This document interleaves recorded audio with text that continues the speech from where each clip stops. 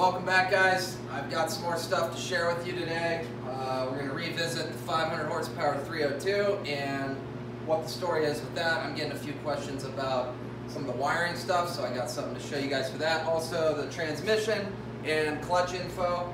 My garage has changed a little bit, so I wanted to show you some of the progress here. So let's get right into it. Also, I have some stuff to unbox over there. This engine is a 1997 Mercury Mountaineer. It's one of the first engines that had the 4-bar P-heads, as you can see there. And recently I swapped to a 351. If you weren't aware, if you are, then you know I took a bunch of components off of this thing. And I haven't necessarily gone over the way this thing's set up, but it's nothing special. The engine itself is bone stock, rods, crank, pistons, block. It did blow up on me once, and I had to replace all of the gaskets and seals, as well as the rod and main bearings, because a head gasket on the passenger side blew between the coolant and the oil return passage, so it just pumped coolant into the oil pan. I dynoed it like that, had no idea until it started smoking, and I pulled the dipstick. Dipstick was to the top with milk. So that was fixed. I did a very quick budget repair on it. I reused the stock torque to yield head bolts. I did not ring it, I did not hone it. I just put in bearings, gaskets, seals, bolted it back together, put it back in, expecting it to blow up. And it still hasn't blown up. So we are gonna do a compression test, maybe dig deeper into this thing. I don't know, we'll see what's in store for it. But for this video, I wanna talk about the wiring specifically, and kind of, what's going on there. The engine management itself is a stock Explorer ECU running the EDIS, so it has a cam sync sensor. So this harness that I have on this engine right now, I just want to go through some of the differences. This has the 2-wire cam position sensor. The earlier ones had a 3-wire, and so in the harness that's in my truck that I had originally had on this engine that came with this engine, it had a 3-wire, so you can't just swap the top, you have to actually swap the whole thing because the shaft has a different pattern on it. So I swapped my old harness to the 2-wire and just left the 3rd wire dangling right here.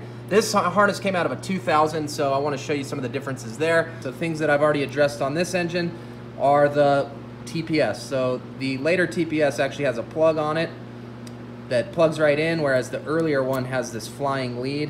This actually ended up being an oxygen sensor plug, so I just cut it and spliced it in. No big deal there. The other difference on the later harness is this oil pressure sender. So this right here has a different connector plug than the earlier sensor there. So you can either swap the sensor or swap the plug. I believe the sensors themselves are the same, although I haven't tested them. As far as the injection system, I am running the returnless rails, so they do not have a return line at all. They just have a single feed. This is a Russell's 6AN to Ford fuel pressure side fitting adapter. So I have one just like that on the truck that runs to a braided line. If you're using the stock line, just be aware that these fittings have a very small inside diameter compared to the aftermarket. You probably will want to get a new one of those. So the wiring itself, if you're looking to swap, this might look like a mess. You might be wondering, how difficult is it to wire it in? Well, it all boils down to just these 2 plugs. So there is a 42 pin, which this is the vehicle side plug. And this particular plug, all these wires here go for things like speedometer control, cruise control, AC, those sorts of things. There are some switch powers, keep alive power. Actually, you can see those here. So this is the switch power right here, and this yellow one is the keep alive power. So really those 2 things are all you need to power up the computer itself. The rest of these are just auxiliary features. Now you also have this smaller gray plug. Now this is I think a 32 pin, not sure off the top of my head.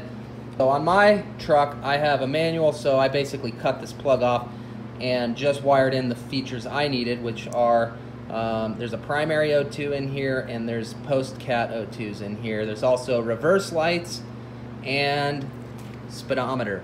On my truck, it's not used. So some of the later Rangers actually don't use this vehicle speed sensor in the transmission. They have one on the axle, and then the signal is sent to the ECU from there via the ABS module or the gem, depending on what year and configuration you have.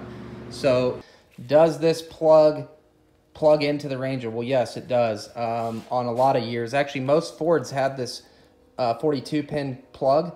So it will plug in, but you're going to have to change a few things. You know, the wiring for the alternator runs through here, and if it doesn't have a gauge, then the alternator won't charge, things like that. I'll go over that in more detail on the next video. As far as the fuel system, the injector connectors are different. So you can see on this one, I have the earlier style square EV1, I believe they're called. And the later ones that this harness originally had were the US car, they're kind of more round.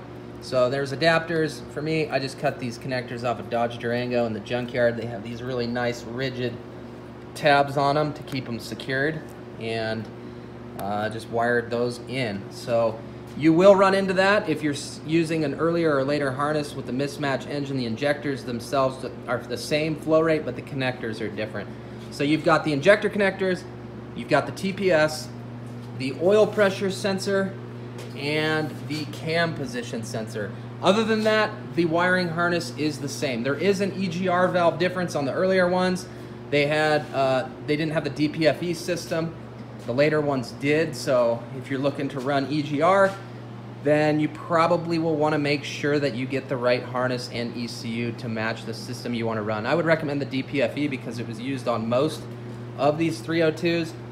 The Sonic style, which is, I actually have one of them here to show you. This is the DPFE style, which uses a separate pressure sensor, and this is the Sonic style. So they actually have a different flange on them. This one's significantly larger. This is an internal EGR. You can only use this if your heads have the internal flow passages. Otherwise, you will need this DPFE. So the ignition system, this is your spark plug wiring if you're curious. If you're looking at the top, we've got 4, 7, 3, 5, 8, 2, whatever we're missing, and 1. So, let's see, that is not 3. I have 3 written on there. Anyways, you can figure that out from there. If you're curious how these things are wired, I am using factory plug wires. I have no clearance issues with the GT40P heads, although I have heard people report that.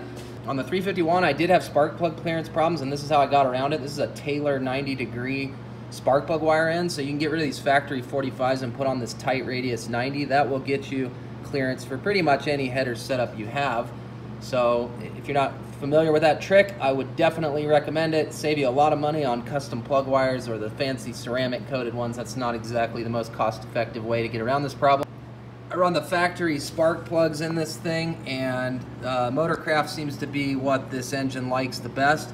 The factory plug gap's around 50 thousandths. I think it's like 54 that it calls for. I have ran boost since I put this engine in my truck, so that plug gap didn't work. I eventually settled on around 20 thousandths. That's been enough spark energy to get me over 20 psi of boost. So I did start at about 35 and worked my way down, and I can tell you for a fact 35 is not small enough. You're going to run into spark blowout around 10 or 15 psi, depending on how much power you're making. So other than that, these coils, they're stock. This one was a junkyard replacement, but no issues there. This ignition system's fairly reliable. Now, you might notice that this throttle body, I set it up like my 351 this time and rotated at 90 degrees. That gives you a couple inches of clearance on the top. But most importantly, this is what makes the mass airflow system possible. So I've run this Diablosport Mafia for quite a while with the Ford slot mass airflow sensor. So this is a 05 up, I believe. Original Ford part. These work much better for blow through than the conventional Lightning styles. I've tried Ford Lightning MAF, I've tried the stock MAF, I've tried a lot of different things. The slot seems to be the best bet. And then this Mafia actually intercepts the signal and does a voltage reduction, so it gives you more range. Apparently these sensors, although they're fed 5 volts, they're only supposed to go up to 5 volts, I should say. They're fed 12 volts, and so if you have a way to read beyond 5 volts, the stock computer can't do it, but this translator will actually take the, say, 0 to 8 volt, or however high that slot sensor will go. It'll take that 0 to 8 volt, and it'll crunch it down into a 0 to 5 volt that the ECU can read. So let's say that this is flowing enough to read 6 or 7 volts. Normally the ECU would peg out 5 volts and it wouldn't know anything between 6, 7, 8 or whatever above that. This crunches down your whole mass airflow transfer function to where it covers a broader voltage range but shrinks it into the 0 to 5 volts so that you can actually use it. So these particular things, they come in a lot of different varieties. Underneath here is the adjustment knob where you can change how sensitive it is. So I shouldn't say it's not sensitivity, it's how high it will read. And otherwise it's just a pass-through. So this is the Factory Explorer plug. You can get them with a slot style plug. On my other harness, I just cut off this factory plug and wired in my own. So hopefully that was informative for some of you that might be looking at swapping this, or maybe you want something really specific you want to see outside the vehicle. I can show you that now. So if you have any questions about that, let me know. So in the last video I asked what this was, and we have a winner. It is actually the Tremec 3550. I haven't ran this tag to see its details. Nice eye, by the way. That is it for now. Thank you guys for watching. Stay tuned for next time. I think we're gonna have this thing running.